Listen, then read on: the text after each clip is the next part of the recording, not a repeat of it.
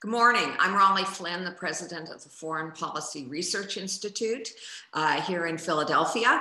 And this morning, we're doing a special briefing on a topic that has been in the news of late on Alexey Navalny and how that impacts US-Russian relations. It's been in the news, but all you're hearing really are headlines. So here's an opportunity to get the story behind the story, and which is what FPRI does best. Moderating our event this morning is Maia Otarashvili, and our panelists are our FPRI's head of our Eurasia Program, Chris Miller, and Stephanie Petrella, who does a great deal for FPRI as well. Let me just say a few words about Maia, who many of you know. She's the director of our deputy director of our Eurasia Program and the deputy director of FPRI's entire research program, as well as an FPRI research fellow. She's a PhD candidate at the War Studies Department at King's College London, and she holds an MA in Globalization, Development and Transition from the University of Westminster in London. She's also co-editor of FPRI's 2017 volume, Does Democracy Matter? The United States and Global Democracy Support. She's currently examining the post-Soviet frozen conflicts of Abkhazia, South Ossetia, and Transnistria. Before I turn the reins over to Maia, just a reminder that if you have questions, please put them in the Q&A box, preferably not the chat, because we'll be looking for them in the Q&A, and sometimes we miss them if you put them in the chat. In the chat box, we'll also put maps, links to maps if as appropriate to the discussion, and a link to FPRI's website as well.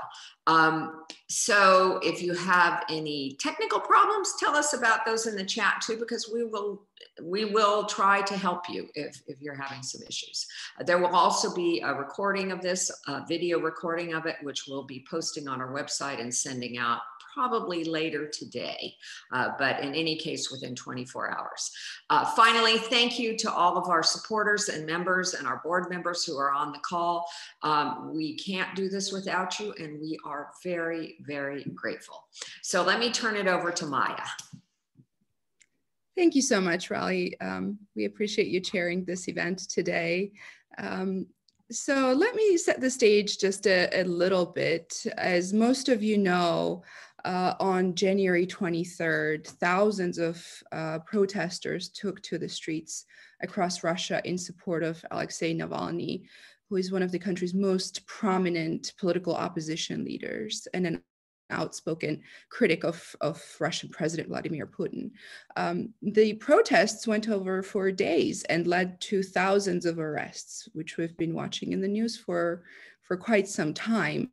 And the protests were spread out in nearly 100 towns and cities in Russia. So this garnered quite a bit of international attention. What were they protesting over is Navalny's arrest. Again, as most of you know, Navalny was poisoned back in August and barely survived that poisoning. He was airlifted and recovered in Germany, and he returned to Moscow and was arrested at the passport control at the airport immediately. So that has really sparked a lot of international outrage and discussion.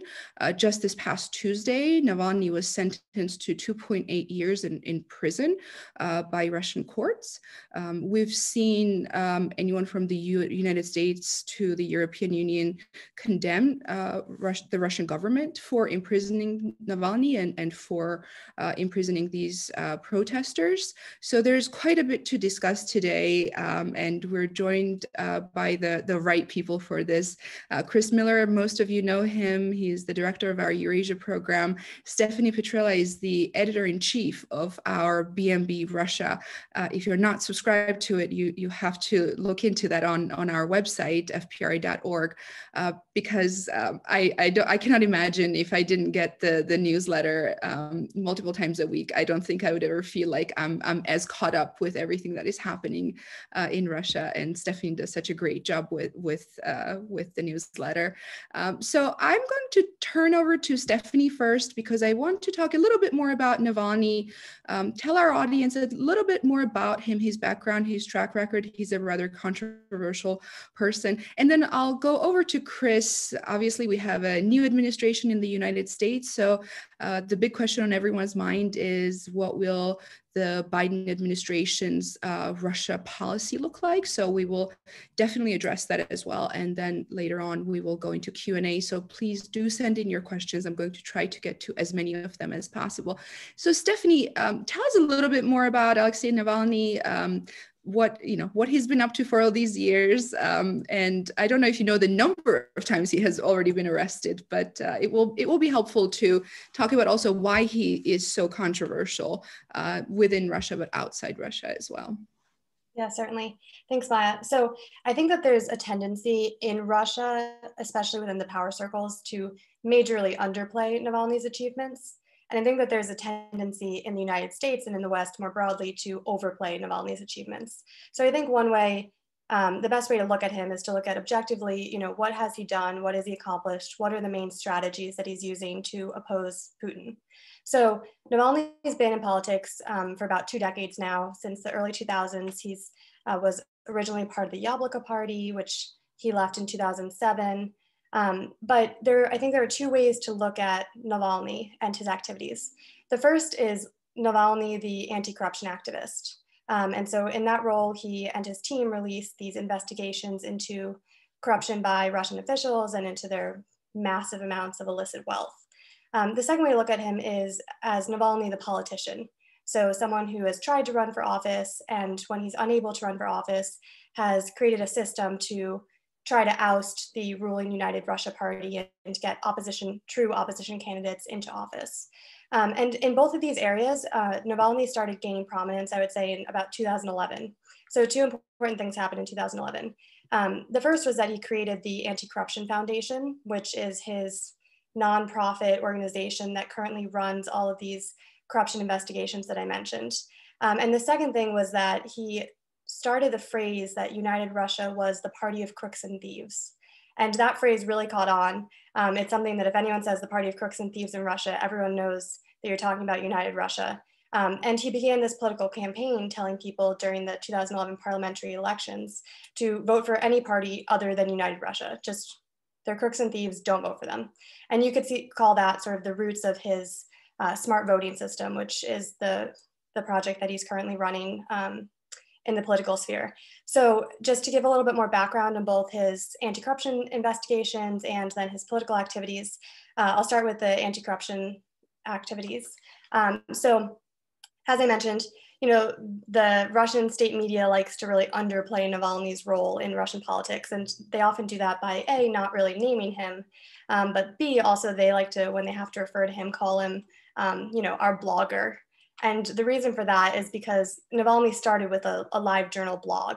So in the mid 2000s into about 2011, he had this live journal blog where he was investigating corruption in state contracts. Corruption, one of his first investigations was into Transneft. And then after he started this anti-corruption foundation in 2011, he started releasing these more, polished documentary features into officials' corruption. So the first major one came out in 2015. It was about Russia's prosecutor general at the time, Yuri Chaika, and his criminal connections. Basically, the documentary alleged that he is from a crime family. And so that had about 5 million views at the time, which was a lot, but if you look at the total population of Russia, that's still a small portion. The next major investigation came out in 2016, and that was into Igor Shuvalov, who was the deputy prime minister at the time, and he now runs Russia's main economic development bank. And so this looked into his corgis that his wife takes on private jets to international dog shows and all the luxury apartments that he has in Moscow. And then the kind of the biggest hit that Navalny had leading up to the Putin's Palace investigation that was just released was in 2017 when he released an investigation into the massive wealth that then Prime Minister Dmitry Medvedev had accumulated. And so it had this great drone footage of Medvedev's villas and wineries and all these dachas, if you want to call them that, in the countryside. And this was one of the first investigations that Navalny's team released that it racked up about 30 million views on YouTube, which was a lot at the time. And it started mass protests, mass unsanctioned protests. And so a lot of people see this as kind of the beginning of Medvedev's downfall. And that was the latest anti-corruption investigation until he just recently, the latest big one, until he just recently released a bombshell investigation into Putin's $1.3 billion palace that he has on the Black Sea, which, as you can imagine, it was viewed by over 100 million people and prompted a lot of outrage within Russia. So that's one side of Navalny's activities, is really he's an anti-corruption investigative journalist. He has a team that does these investigations and then publishes them online. And over the years, they've gained more and more traction because they've also started targeting bigger and bigger players. The other side of Navalny's activities is Navalny the politician. So as I mentioned, in 2011, he called United Russia the party of crooks and thieves. And he began this campaign to vote for anyone other than United Russia. And this was, the 2011 parliamentary elections was one of the first major tests for United Russia. They had to rig the vote in the Duma, and then they still lost their constitutional majority. So it was these elections that sparked the Bolotnaya protests, which Navalny was one of several organizers of. So he wasn't the main figure. There was also Boris Nemtsov, Garry Kasparov, Mikhail Kasyanov, and a few other figures. But this was where he started kind of gaining prominence within Russia. And so after, kind of riding the momentum from that experience, in 2013, he ran for mayor of Moscow, and he came in second place. It was him against Sergei Sobyanin and then a bunch of candidates from the Communist Party, Yabloko, LDPR. And what was really notable about this election was that he almost forced a runoff. So he won 27% of the vote, which was more than all of the other opposition candidates combined. And Sergei Sobyanin, the mayor of Moscow, won 51%. So had Navalny won just a tiny bit more, that would have forced a runoff, which I think to the authorities was a really noticeable, like, we need to take this guy seriously because that could start causing a lot of trouble. So after that, Navalny tried to run for president in 2018. He created a series of campaign offices, one in every Russian region, to try to stimulate the vote. But the authorities decided that it was not wise to let him run, so he was unable to register as a candidate. But 2018 is when he started the system that is currently the main focus of Navalny's team in the political sphere, and this is their smart voting system. So the smart voting system really builds off of what Navalny said in 2011, which was vote for anyone other than United Russia. So the way smart voting works is that they have a website. You go on their website and you type in, I live here in this district, and they coordinate the opposition vote. So they say, okay, if you don't want to vote for United Russia, this is the person you should vote for. Everyone who hates United Russia is going to vote for this person, and that's going to give them the greatest chance of potentially ousting the United Russia candidate. And so the main goal here is that United Russia has a monopoly. There's no political competition in Russia. But if we're able to gradually erode this monopoly, then even though the people who were voting in are from the Communist Party or from LDPR, eventually as they gain more power, they'll say, like, why do we have to cooperate with the Kremlin and United Russia when we have a big enough faction that we can start kind of pushing for our own ideas as well? So the idea there is that you break this monopoly and you generate political competition. So this is currently the focus of Navalny's team. They've had some successes with the smart voting system, but it is really new. So the two times it's been tested so far were in the 2019 local elections and then the 2020 local elections. And in 2019, they had some success in Moscow, and they had some success in the far eastern region of Khabarovsk, where LDPR, the Liberal Democratic Party of Russia, that's neither liberal nor democratic, but they gained a majority of the Duma seats in that region. And then last year in 2020, they had some success in Novosibirsk and in Tomsk, which are, two regions in Russia where they were able to kind of break United Russia's monopoly in the regional Dumas. But it's still a really new system. So the authorities are trying to work out how to get around that. And it's also a controversial system because a lot of the opposition candidates that smart voting is advocating for, aren't necessarily attractive candidates themselves. So I think a lot of people have a hard time voting for whichever LDPR or Communist Party candidate who maybe on paper looks worse than the United Russia candidate. But this smart voting system is going to be the main focus of Navalny's team, and particularly going into the 2021 Duma elections. And that's their main focus right now. Thank you, Stephanie. Before I move over to Chris, there is a question that I actually myself, I'm really interested in hearing the answer. Do you know how Navalny is financed, he and his movement? Yeah, so I believe his movement is financed by mostly donations from Russians. I looked on their website the other day because one of the main refrains in Russian state media is, on one hand, it's contradictory. On one hand, he's just a little blogger who's not significant and doesn't have any name recognition. And on the other hand, he's an enemy of the Russian state who's financed by the Western security services and is cooperating with them and releasing information from the CIA to damage Russia as a country. But I was looking on their website, and actually, so the Anti-Corruption Foundation, it doesn't accept donations from outside of Russia, at least for ordinary donations. I don't know if there are civil society grants that they get. I imagine that there are, but just from people, the bulk of their donations come from within Russia. But they have been labeled as a foreign agent. But foreign agent laws in Russia have been expanded pretty widely in recent months and years. Right. Thank you so much. Chris, I want to ask you, so we know the Biden administration has condemned all the drama around Navalny's arrest, and just in response to his sentencing, Biden said that Washington will no longer be rolling over in the face of Russia's aggressive actions. But what does that mean in practice? What do you expect US-Russia relations will look like? What are some of the biggest themes that we should keep an eye out for as we move forward?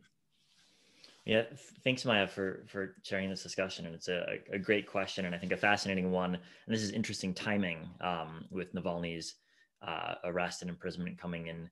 I think we're still in week 3 of the Biden administration. I think a couple of things to sort of frame how the administration is likely to look at this. The first is that when you think of Biden's priorities, Russia's probably not near the top of his list. I mean, we've got domestic issues like the pandemic and the economic aftershocks.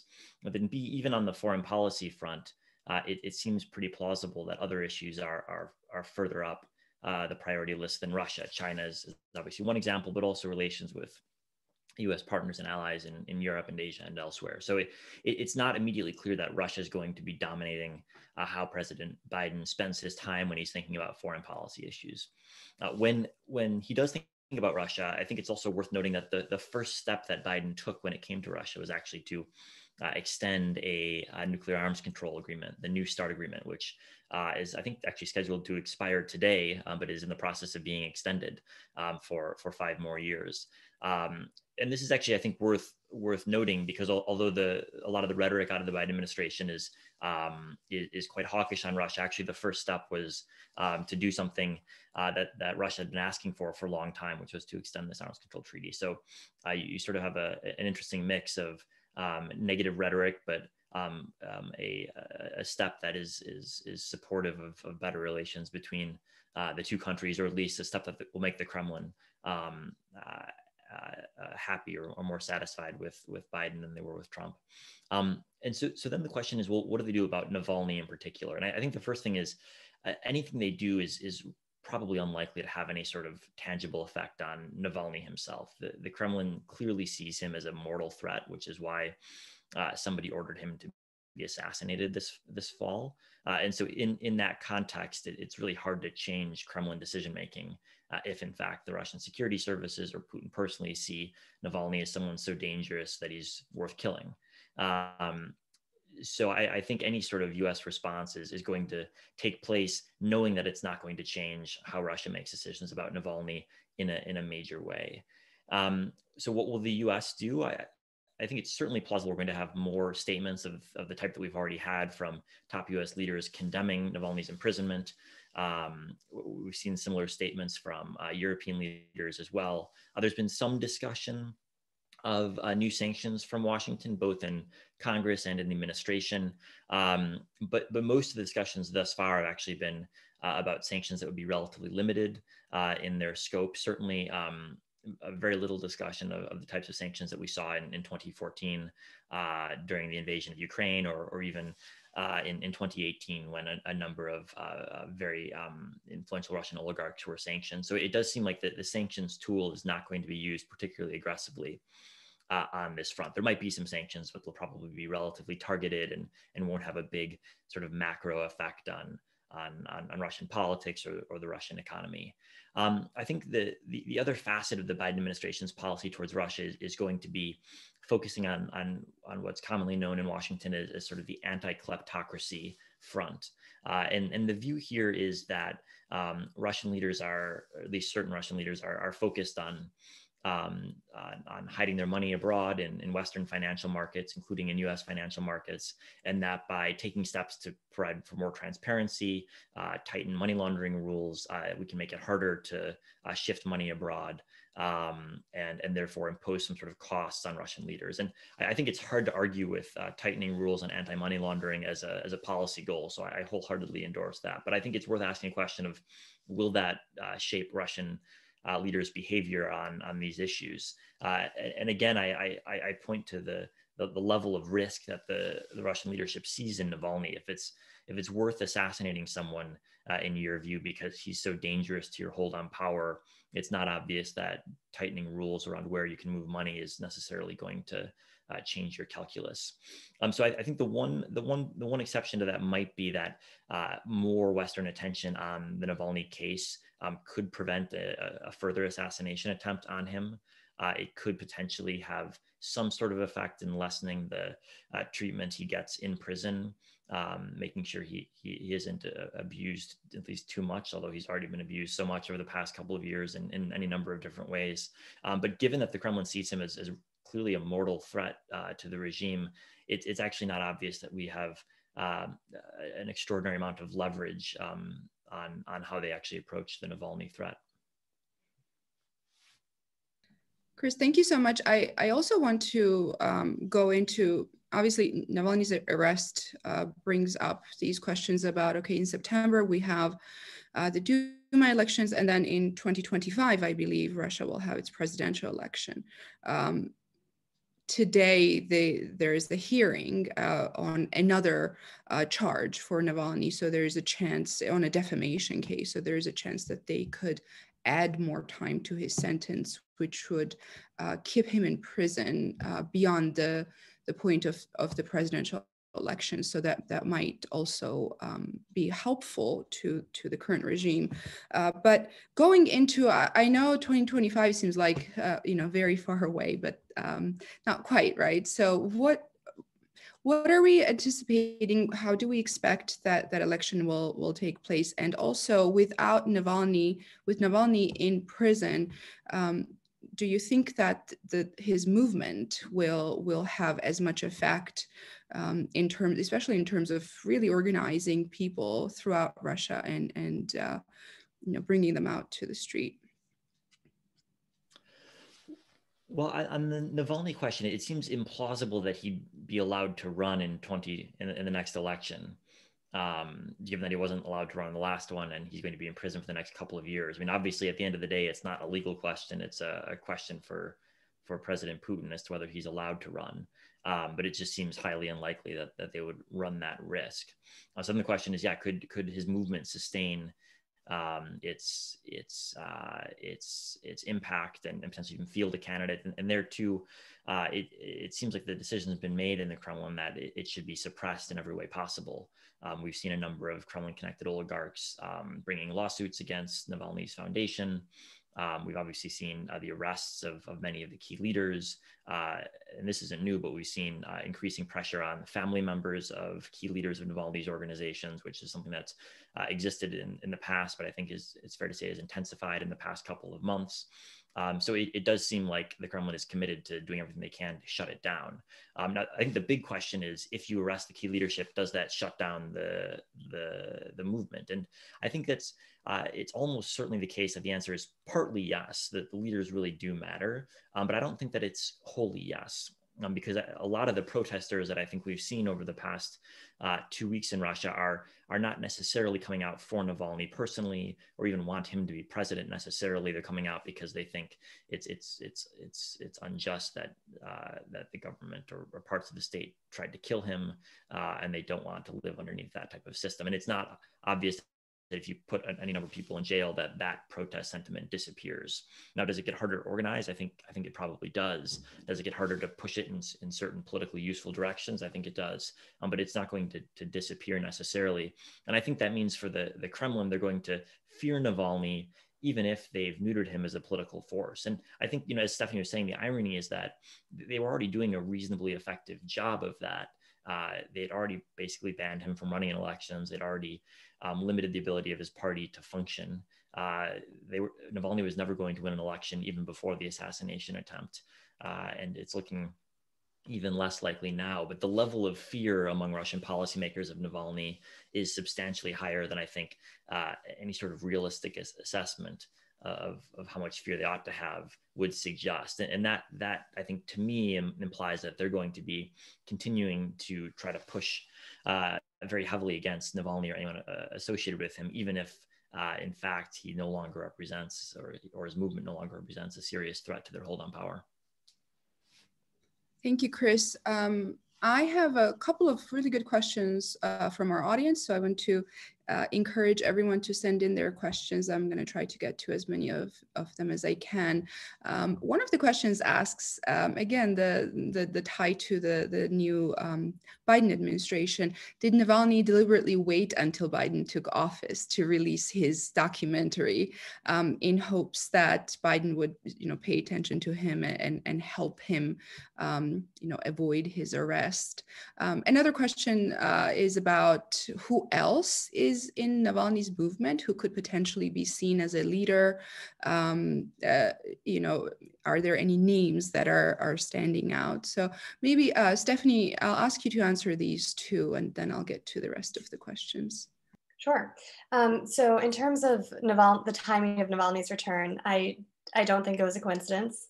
And that was actually one of the arguments that the court made when they sentenced him to 2 years and 8 months in prison, which was that he was discharged from the hospital in Berlin after recovering from the poisoning on September 23rd. And the argument which was valid, that Navalny made, which was that, he wasn't fully recovered at that point and wasn't able to travel. He couldn't walk, but he did come back to Russia just like 3 days before Biden was in office.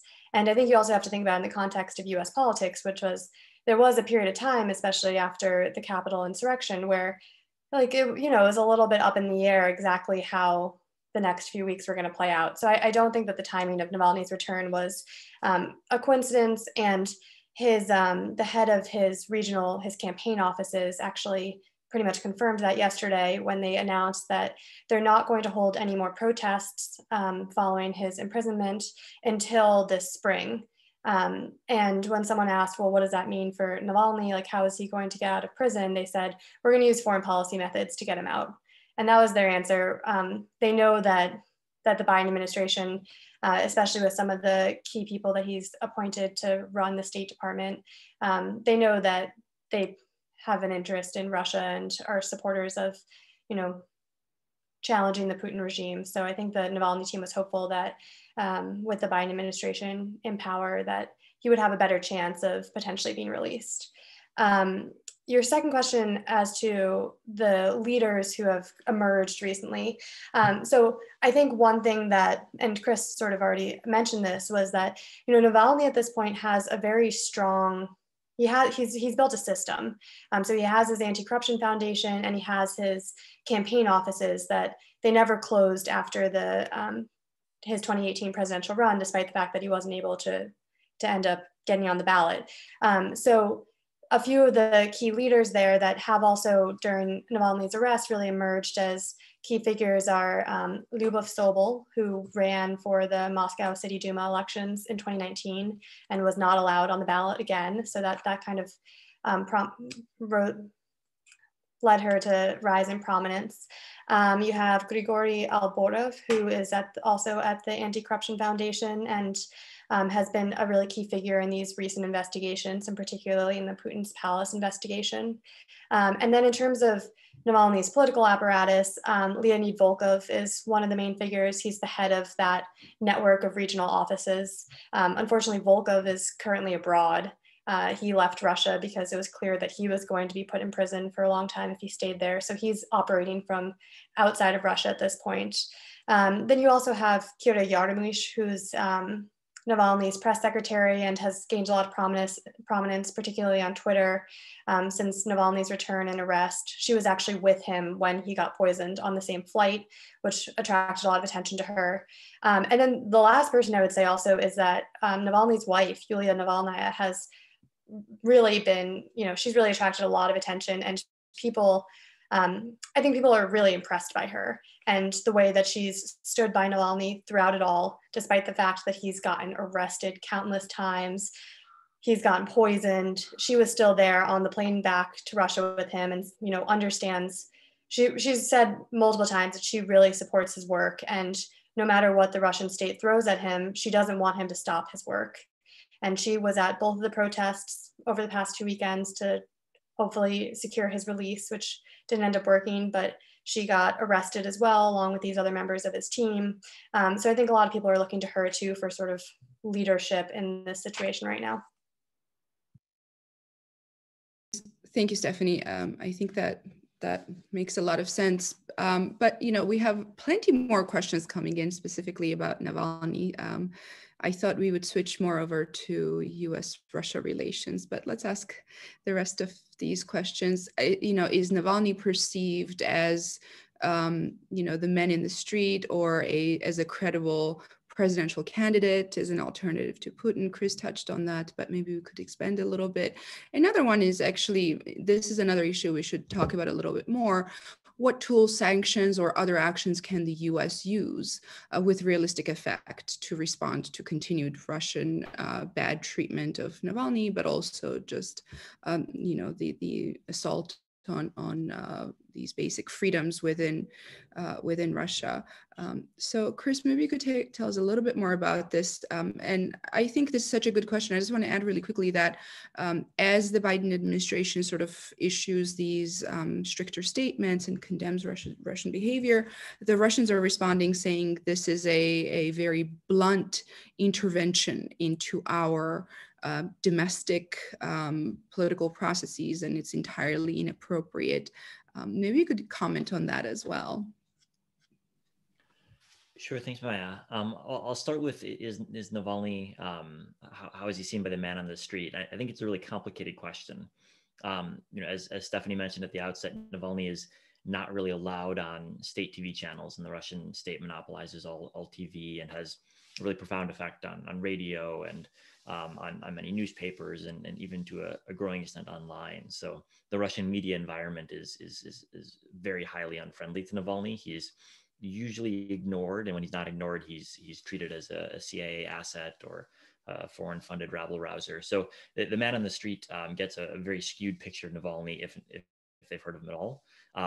That said, it does seem like where Navalny is able to get his message through, he's able to attract a fair amount of popularity. I mean, it's impossible to get any sort of quantitative sense in terms of public opinion polls that would be accurate in the absence of the censorship and the skewed media coverage that he gets. And that's ultimately the interesting question, is if there were to be a free election with free media coverage, how would different candidates do? That's an impossible question to answer, just given the data that we have. But what we can say is that Navalny's done a really successful job in raising his own profile as someone who is an opponent of Putin's.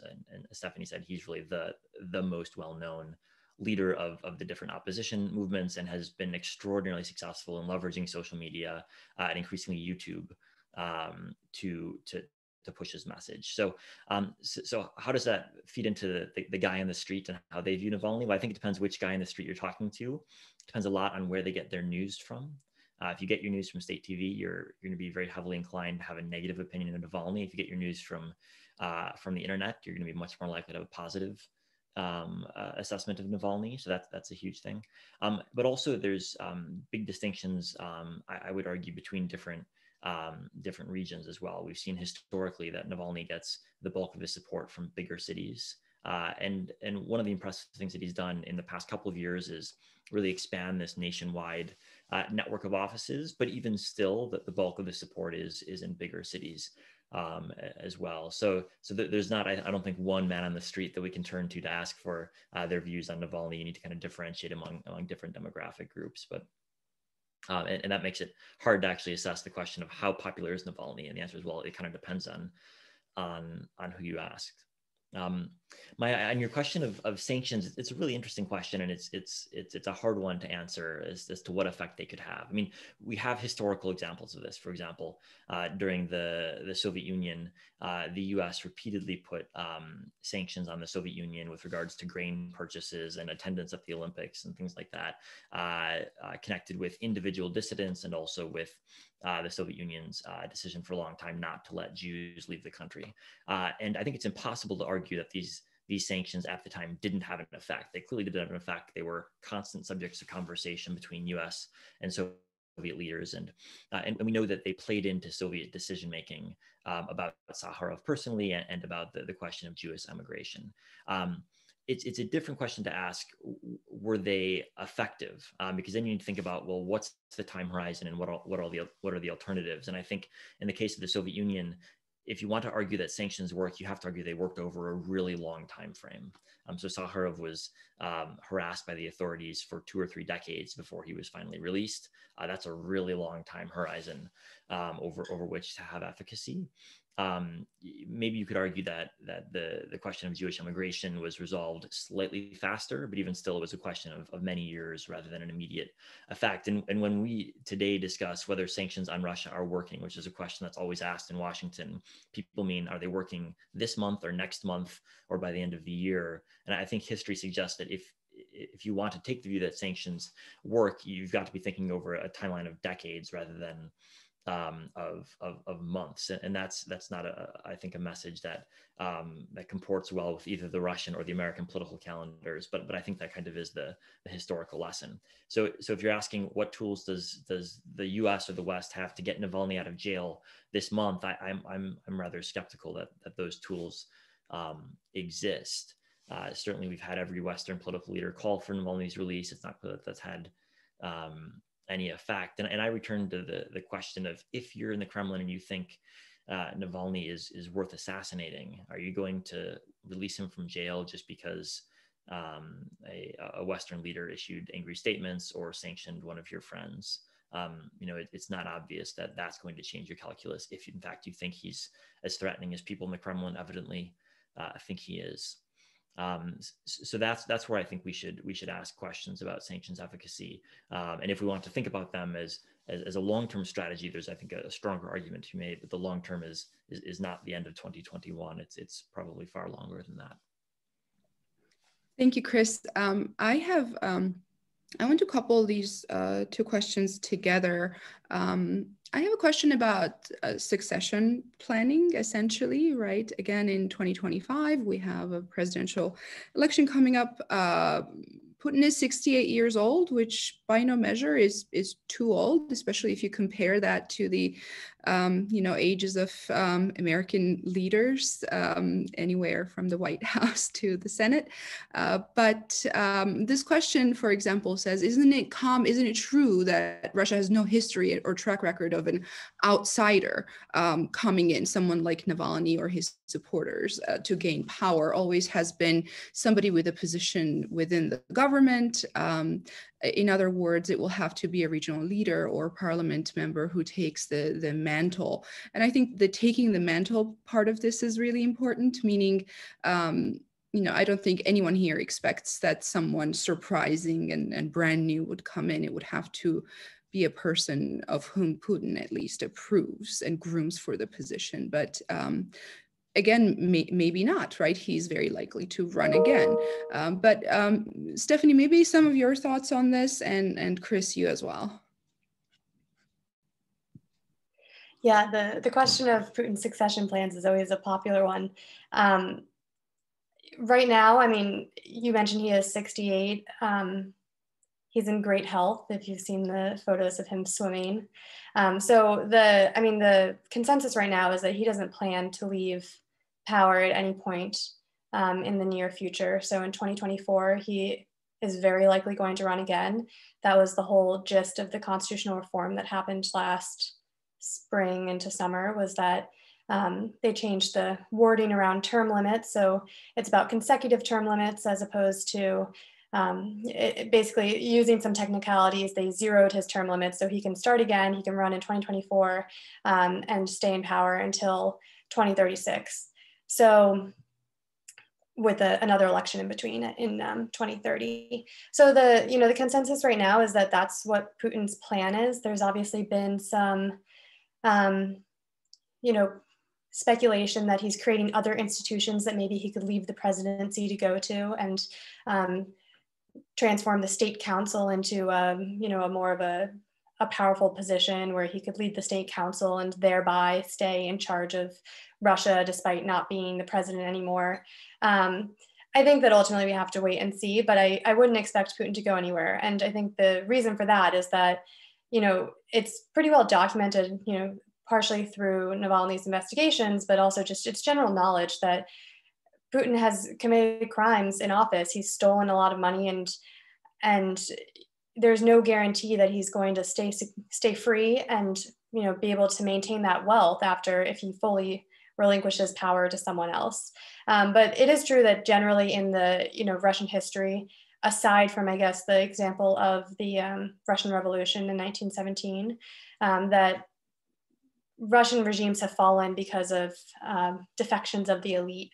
And so I think that the key indicator here to see whether, what Putin's future plans are discussions within the elite. Are the elite losing faith in Putin? Are they starting to think, maybe he's not our guy. Maybe we need to turn to someone else and put someone who might be a little bit more popular and isn't as controversial and hasn't been in power for so long.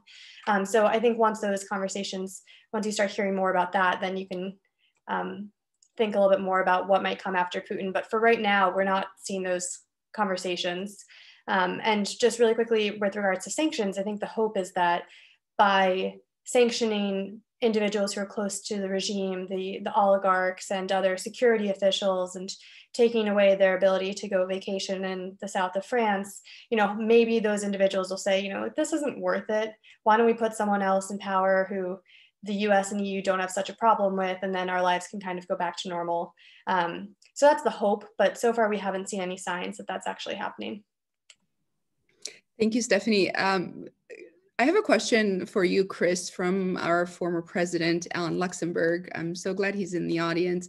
It's a rather provocative question. So he says, Chris mentioned that Russia is not on the top of Biden's priorities, but one issue that is on top of Biden's agenda is domestic extremism.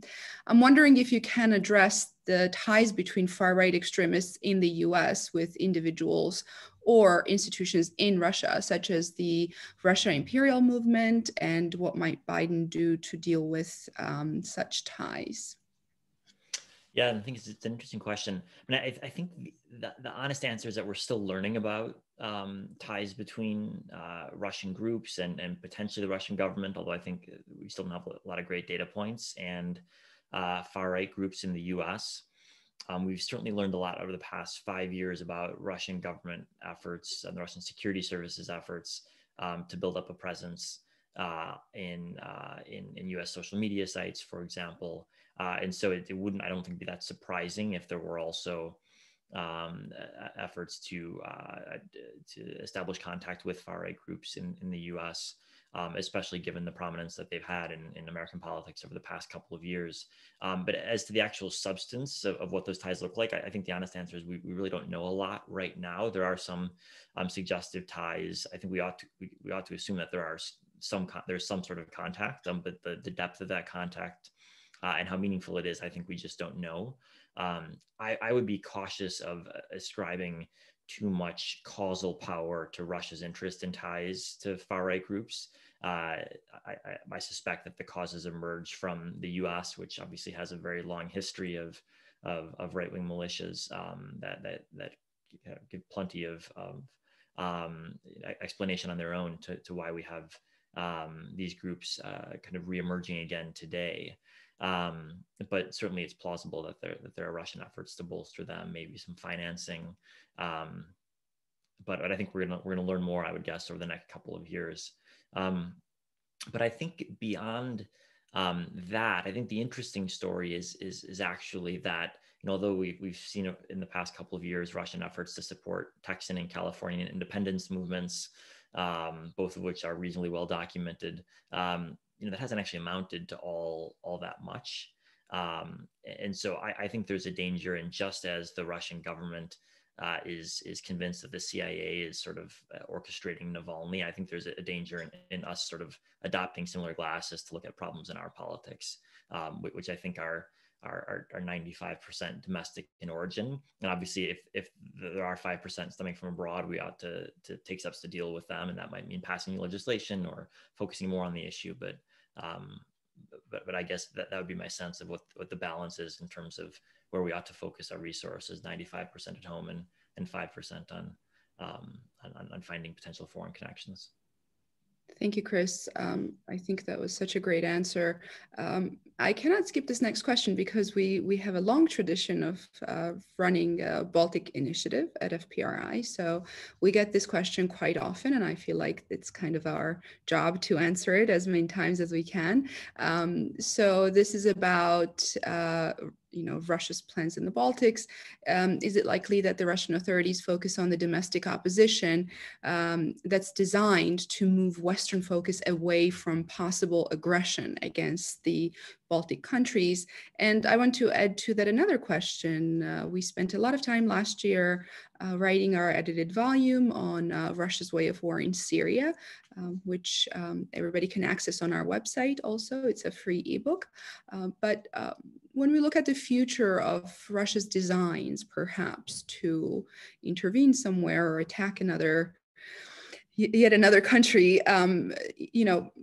Chris, what's your take on this? Do you think that Russia has its eye on some other place, whether it's the Baltics or somewhere else? You're muted, though. On domestic politics, I tend to think that we ought to first turn towards domestic political explanations for why Russia does things at home. There are links, obviously, between foreign policy and domestic politics, but I think it can be a fatal error to underestimate the role of paranoia in driving Russian leaders' decision-making at home.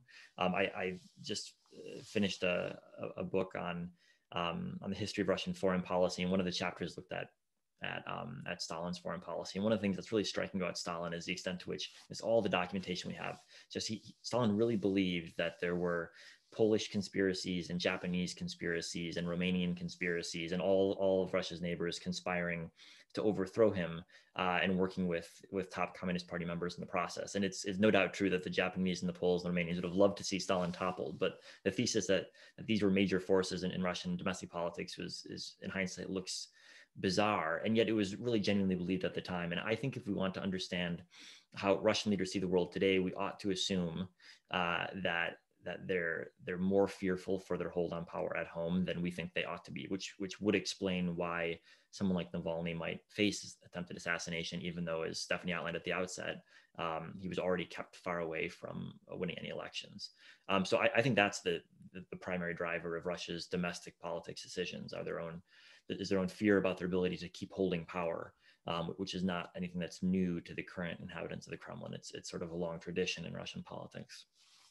So that's I think how I would read the treatment of Navalny right now, rather than as a sort of a distraction from foreign adventures. And as to the question of where Russian foreign policy turns next, I'm not a believer that Russia has a sort of game plan for countries that it wants to invade. I think it's much more opportunistic, seeing where there are crises, seeing where there's opportunity. And Syria is a great example. I think if you talk to any Russian foreign policy expert in 2010 and ask them what's the probability that your country's military is operating in Syria in just a couple of years, most of them would have said that's a highly unlikely idea. And yet here we are today, where Russia's military is a major player in the Syrian conflict and will be for the foreseeable future. So I think the question is actually, where are there likely to be crises along Russia's borders, or in areas that Russia sees as within its own sphere of interest or sphere of influence, and those are the places where Russia is likely to, or potentially going to be trying to assert itself in a bigger role. An example of this, I think, is in the South Caucasus, where we saw a war last year that came as something of a surprise. There was sort of a ceasefire that had been roughly respected for some time, and a big war broke out. And you can argue that Russia used that to insert itself in a bigger way into, in particular, Armenian politics. So I would be asking the question of where are the crises likely to emerge, and then how is Russia going to respond to the crises, not sort of what is Russia's roadmap for, I think it's wrong to think Russia has a 5-year plan for what it's going to do next, and then what step it'll take after that in terms of dominating its neighborhood. Thank you, Chris. Stephanie, I want to come to you with this next question. It's about Russia-EU relations, essentially. Though the focus for today's discussion is on US-Russia relations, what role do you think EU might play out in this matter? Can the EU be a powerful ally for the Biden administration to pressure Russia? But also, maybe you could tell us a little bit about Russia-EU relations, where that stands now, and how that might change as the Biden administration re-engages with the EU. Sure. So I think the Biden administration is eager to work a little bit more with the EU, more so than the Trump administration did, for instance, in trying to hold Russia accountable for various actions like the poisoning of Navalny and then his subsequent imprisonment. So one thing that we actually did see was that after it became known that Navalny was poisoned by a military-grade nerve agent, the EU went ahead and imposed sanctions on a handful of inner regime members. And the US at that point had just decided not to do that. So I think that there's a sense now that the US and the EU are going to work a little bit more in tandem in a potential sanctions policy in response to any Russian aggression or human rights violations at home. One of the main questions for Russia-EU relations right now is actually the question of the Nord Stream 2 pipeline, which the United States has tried to kill and pretty effectively halted construction on that pipeline for the past 1.5 years now. So the thing with the EU, though, is that there is tension within the EU. There's disagreement between certain members as to how to respond to Russia. And that's always something that, since its decisions are made on consensus there, it's difficult to, sometimes you have to take into account the individual players. So you can see that, in France, for instance, Macron tried to reach out to Russia and try to reset the relationship a little bit. I think he felt spurned after doing that. So for instance, he hosted the Normandy format for the the Russia-Ukraine talks last year. So I think that there's some, France is taking a slightly more hawkish line towards Russia now as a result of those efforts. And then there's Germany, which is another major player. And Germany has said that they are, not ruling out any sanctions with regard to Russia and the poisoning of Navalny. And obviously, Germany is where Navalny recovered from his poisoning. And Merkel actually went and visited him in the hospital Navalny's been quite cagey about what they actually talked about, but it sounds like they had a long discussion. At the same time, Germany has, and particularly Merkel herself, has been really protective of the Nord Stream 2 pipeline. And they're saying that this is not a political project and we need gas. And we need to view this as separate from all these other political issues. But that's a really major sticking point within the EU's relationship with Russia. There are a lot of countries like Poland, for instance, that really oppose Nord Stream 2. Obviously, the Baltics are very hawkish on Russia. But then you have other countries like Bulgaria and Italy that tend to take a softer line towards Russia. So I think when you're looking at the EU's response and general EU-Russia relations, sometimes you have to break it down into the different countries and see how the various member states are responding to Russia and Russia's actions. Thank you, Stephanie. I want to come back to you with this additional question from Bob Friedman. Does Navalny's ability to get the info he showed on the Putin Palace video indicate that there are cracks in the elite? Now, we know that he's gotten these videos, this footage through drones, and also has gotten a hold of the design plans, things like that. But do we know anything about how else he has received some of this footage and information, and could it have come out of Putin's inner circle?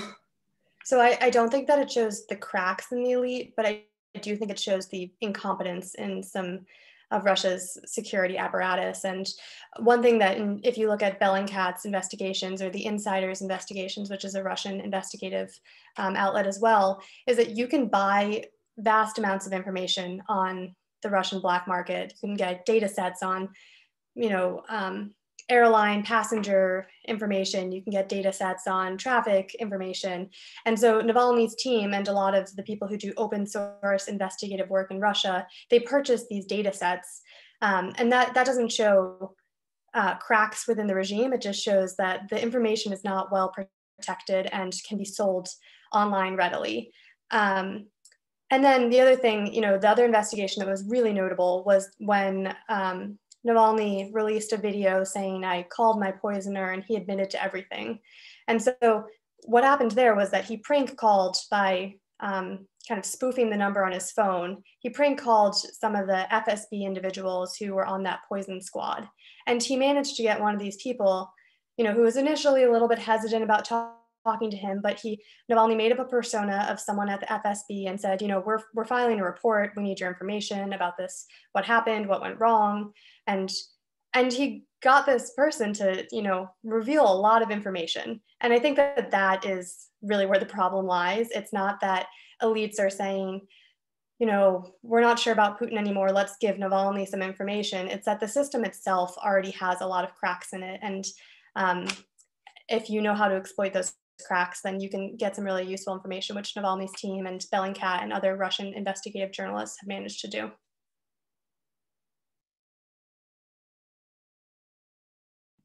Thank you, Stephanie. I want to come to Chris with this last question. So all of this has unfolded in Russia over the past few months, the protests, the controversies, all the drama, seemingly, if you watch the Russian news, it's like we're not living amidst a global pandemic. A big part of this is that this summer Russia announced that it had made a vaccine, Sputnik 5. So every time you turn on Russia Today, you'll hear about all the jolly lines of happy people waiting to get vaccinated for free, or how Russia is now sending vaccine to Venezuela. It's doing so well at home already. But obviously that's not quite the case. And Russia too, just like the rest of the world, is experiencing this pandemic. How do you anticipate the pandemic will continue to affect Russia during 2021? Yeah, it's a great question. And I think you're right, Maia, that Russia's had a worse pandemic than many countries. The data is, in every country, it's sort of hard to be confident that we're counting cases correctly and counting infections correctly. But I think in Russia, we have the added variable that it does seem like there was a pretty concerted effort, at least in certain regions, not necessarily in Moscow, to suppress case counts, especially early on. So it's not all exactly clear how bad the pandemic was in Russia, but it seems like it was quite bad. And actually, I think still probably is, although my understanding is that it's getting substantially better over the past couple of weeks. I think that there's two interesting things about this. One is that unlike in many countries, the Russian government has not gotten a lot of public blame for its handling of the pandemic. It's not like the US, where it's been a key political issue, or many European countries. The government's been able to shield itself from getting blamed for it. I think in part because it seemed, accurately or not, that Russia was doing no worse than average, and in part because the media environment was such that the pandemic was treated as something that happened to Russia rather than something that the government could, to a certain extent, control or at least mitigate with effective policy. I think that the interesting big effect of the pandemic is that it adds on to what had already been happening, which is a steady erosion of Russian living standards. So Russians today, when you adjust for inflation, are almost 15% poorer than they were in 2013, 7 or 8 years ago. And most of that's not due to the pandemic. Most of that's due to the past couple of years of economic stagnation. But the pandemic is an additional factor that's weighing very heavily on Russian living standards. And unlike in many countries like the US, where the government response was to undertake a number of programs that would increase household incomes as a response, in Russia, there was very little of that. So the government hasn't helped the average Russian in a substantial way in response to the pandemic. So Russians are a lot poorer today than they were a decade ago. And I think that is going to have a really important effect in the long run on Russian support for the regime. We already see this to a certain extent on polling about, do you trust Putin? Those numbers have fallen meaningfully, not catastrophically, but meaningfully in recent months. And I think that's where the Russian government and the Russian political class ought to be worried. Unlike the first decade that Putin was in power, where he could say, I've made you better off. The last decade, the truth is the opposite. And although that doesn't make the news very often in Russia, most Russians feel it because it hits their household personally. So that's, I think, a big issue for Russia, not probably this year, but over the coming years, it's going to impose increasing dilemmas for Russian policymakers. Thank you, Chris, Stephanie. Thank you so much for joining us and answering all these questions. Unfortunately, this is all the time we have today, but I want to also thank our audience for tuning in and for asking these great questions. I want to encourage everyone to become a member of FPRI if they are not already, and also sign up for our emails, register for our BMB Russia newsletter to keep up with these stories. I wish everyone a good day and a nice weekend.